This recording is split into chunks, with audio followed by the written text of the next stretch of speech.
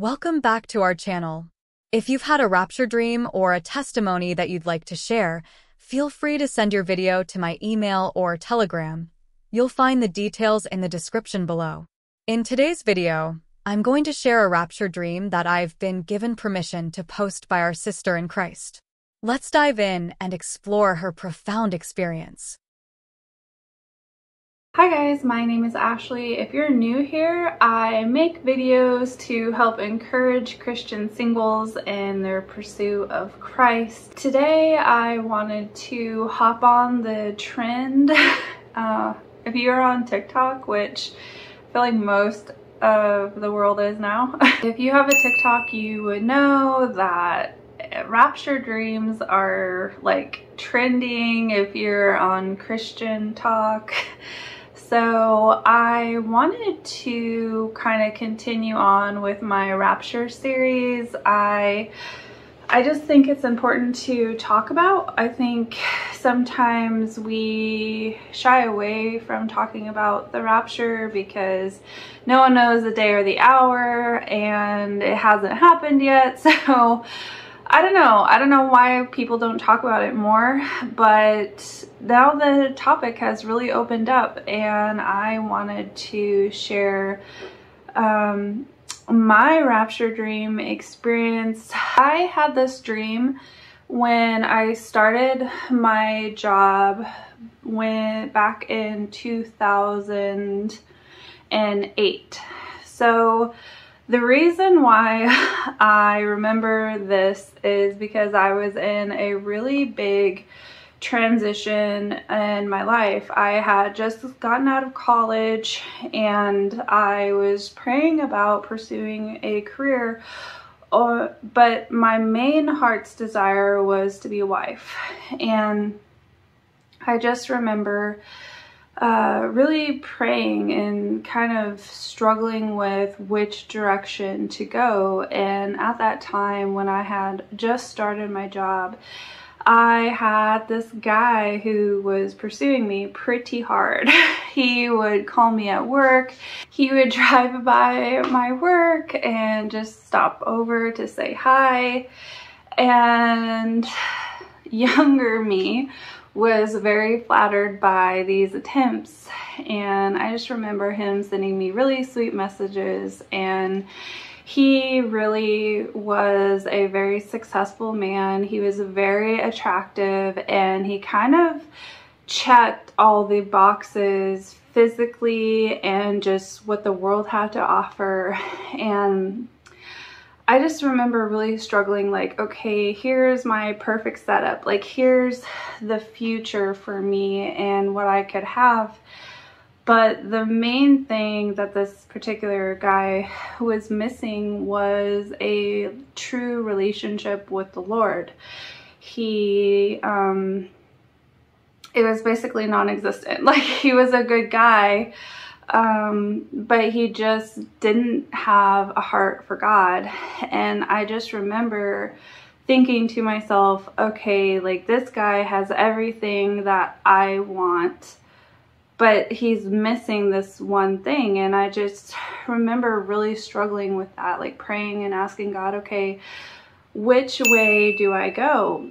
And I had been fasting and praying about it.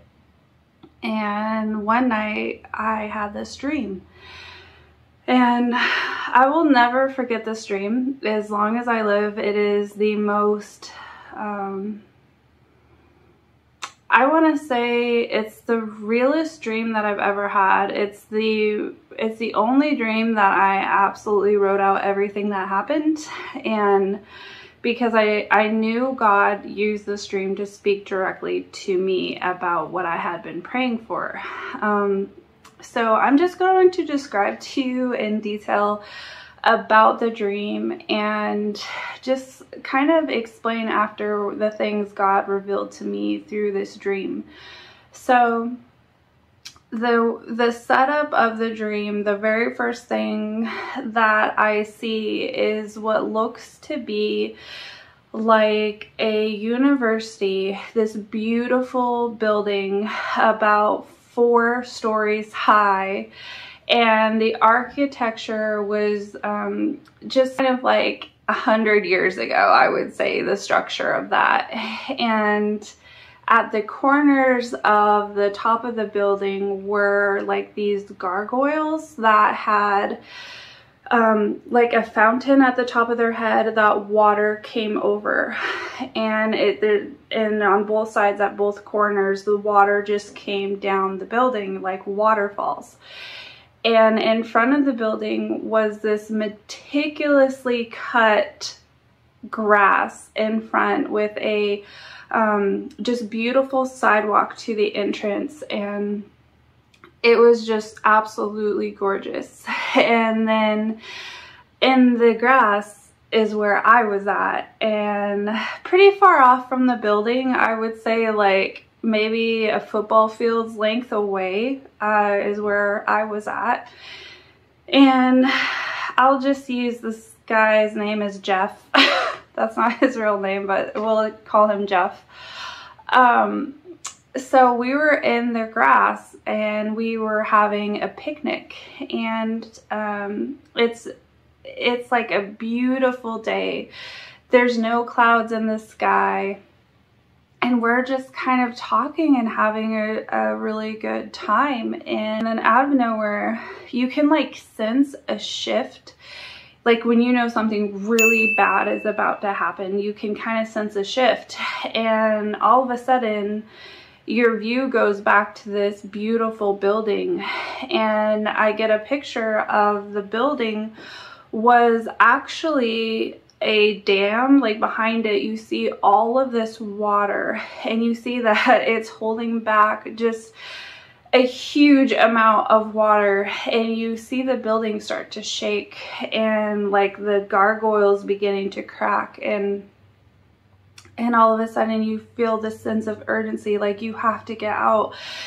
And so Jeff like picks up all of our stuff and he's like, we gotta get out of here. And we start running. And then as I get up to run away, my Bible is on the ground at the picnic.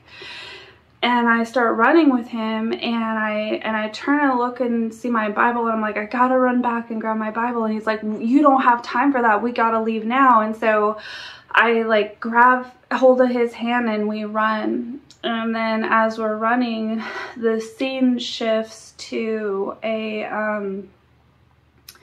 like a train station, and it's a dream, right? So this made sense. We get to the train station and there's this phone booth, and he's like, we'll be safe in this phone booth. So we jump in the phone booth and he's holding me.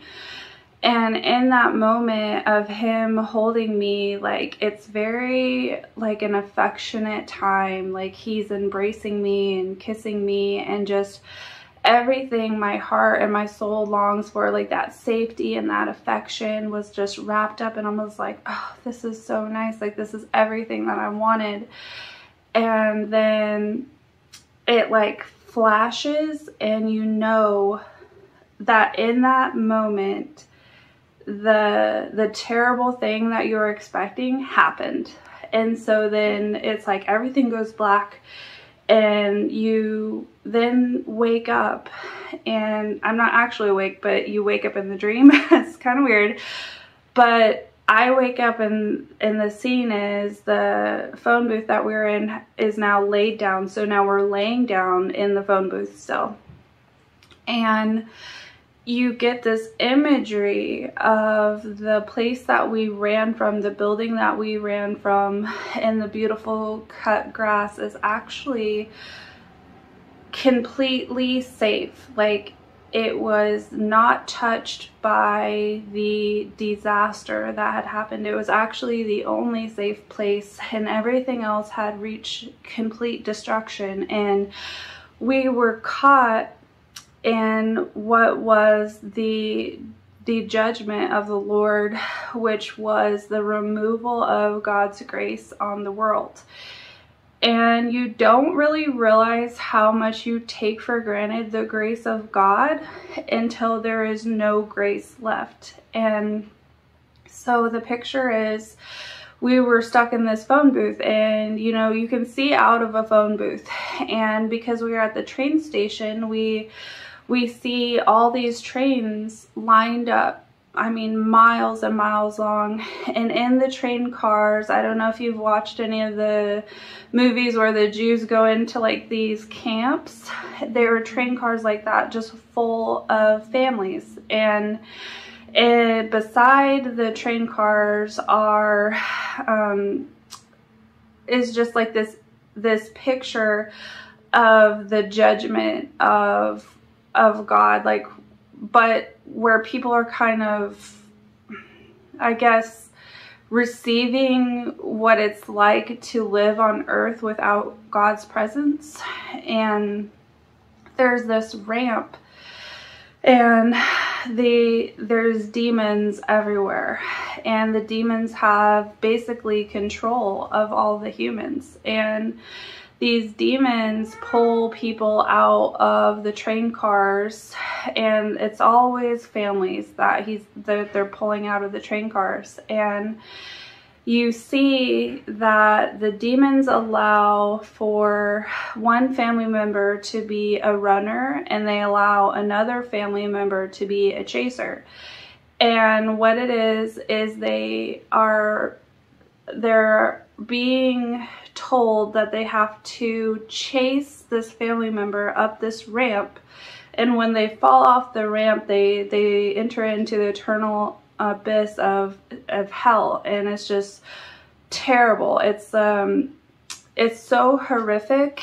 And but they're told, if you refuse to chase this family member off, then the demons will kill you. And the demons are behind the runner and the chaser, and kind of mocking them as they have to run their family member off the ramp. And you're watching this whole thing unfold, and you see that every time a family member has to run their significant other or their child off the ramp, the demons just laugh and rejoice at the pain and the suffering this is bringing to the family. And every time a family member chases the other family member off the ramp, the demons say, well, you can live another round. And obviously, like, this is a really just, I don't know how to describe it other than absolutely heartbreaking. Like, as we're watching this and we're in the phone booth, our hearts are just completely broken. Like, I just remember like sobbing, being like, where is God? Like, where is the hope? Where is the victory? Where is someone coming in to stop this? But you realize, like, God isn't coming. This is judgment. This is the consequences of the choices that these people have made to deny Christ. And as we're there, just seeing that the chasers get the opportunity to live because they're chasing people off the ramp. But you could just see in their eyes, they don't want to live anymore. They don't want to see another of their family members be thrown into the abyss. And so they just stop chasing. Like, they've collapsed, and they can't live with themselves. And so they just get killed by the demons, and the demons rejoice. And as we're watching this, like, we know that this phone booth that we went to for safety is now like our coffin, because we're trapped in it, and we know that we're going to be in line for this judgment. And we're talking in the phone booth, deciding who's going to be a runner and who's going to be a chaser. And we both know that either way, we're going to die a horrific death. And I, in that moment, just look over to that field where we thought the judgment was coming, and how it's just so beautiful and so safe. And I just remember feeling like I would do anything to go back. I would do anything to go back to where it was safe, because I can't handle this. I can't handle seeing there's no grace on the earth. There's no hope. There's only rejoicing over human suffering. And I wake up and I'm just so thankful that God gave me that vision. He gave me that dream. And instantly I knew that this relationship was not one that I needed to pursue. Instantly I knew that a man, even though he fit everything that the world had to offer, if he was not sold out for Christ, that was not a man that I was going to attach myself to. And one of the things that I feel like people don't talk a lot about on Rapture Dreams is when the church leaves, there is going to be no more like grace and light in the world. It is going to be such a horrific scene of hopelessness and despair, and just where you felt the grace of the Lord, it's not going to be there anymore. And God gave me a real picture of that. And he gave me a picture of just what it's like to trust in man. And today in church, they actually talked about trusting in man. And I wanted to share a piece of scripture. It's Jeremiah 17, verses 5 through 8. It says, "Thus saith the Lord, cursed is the man who trusts in man and makes flesh his strength, whose heart turns away from the Lord. He is like a shrub in the desert, and shall not see any good come. He shall dwell in the parched places of the wilderness, and in an inhabited salt land. Blessed is the man who trusts in the Lord, whose trust is in the Lord. He is like a tree planted by the water, that sends out its roots by the stem, and does not fear when heat comes, for its leaves remain green. And it is not anxious in the year of drought, for it does not cease to bear fruit." And I just think that that is such a good picture for us as believers right now. If you are stuck in relying on yourself right now, you will be severely disappointed when Jesus comes back. Because he is coming back for people who hold on to the word, who hold on to surrender to Christ, who hold on to following the word rather than following what the world has to say. The next verse, in verse 9, it says, "The heart is deceitful above all things and desperately sick. Who can understand it?" And I just feel like, once again, that was my dream. My heart was deceitful. My heart wanted, what it desired was that love and affection from a man. And in the end, that caused me to just lay my Bible down. And I guess I want to challenge you. Is there something in your life right now that's causing you to lay your Bible down? Is there a sin? Is there someone in your life? Is there even your job, what you're pursuing? Is there something in your life that's causing you to lay your Bible down? If you're watching this, I know that God has brought you to my video to say, wake up. You do not know the hour or the time that God will return. And he is coming back for people who have kept the oil in their lamps. They have kept relationship with the Lord. They have not gone with the world and everything that the world has to offer. They have forsaken the world, and they've said, even though everything looks dangerous, like in my dream where it looked like everything was terribly going to happen right where the presence of the Lord was, but that was a lie. I was deceived in the dream by fear. And I feel like so many Christians are running away from God because of fear, or they're running away from God because following him has gotten too challenging, too difficult. And if that's you, I want to encourage you that you are not alone in your pursuit of Christ. You're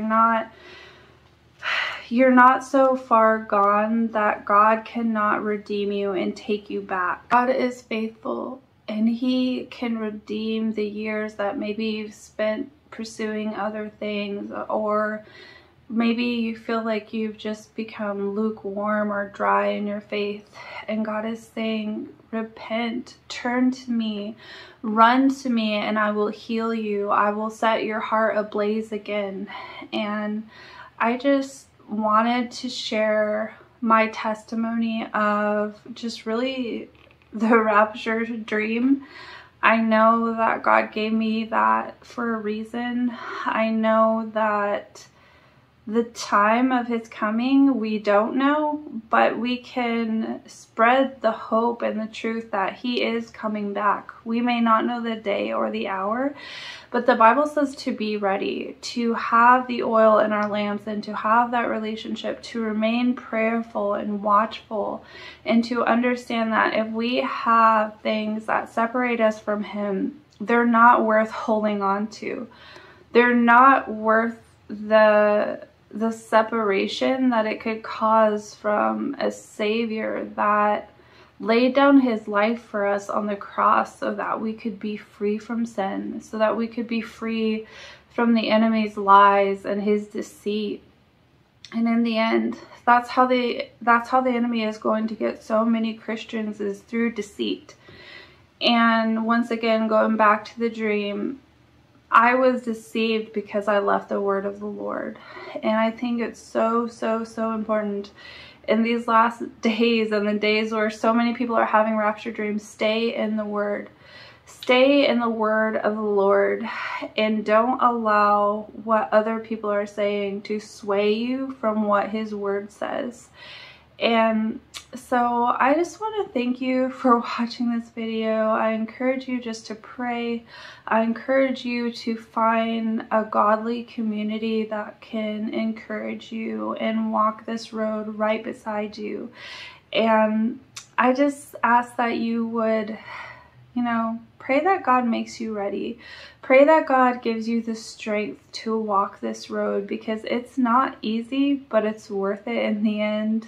And God can help you through the struggles. He can help you through the hard things that you're going through, and he can help you through today. I encourage you to seek him, to know that he is with you, to know that he is near to you, and that he is coming back one day. And he's coming back for a bride that has kept their oil in their lamps, who has kept a passionate heart to serve. And I just pray that you would be found to be one of those. So just pray that your day is blessed, and thank you for watching. Bye.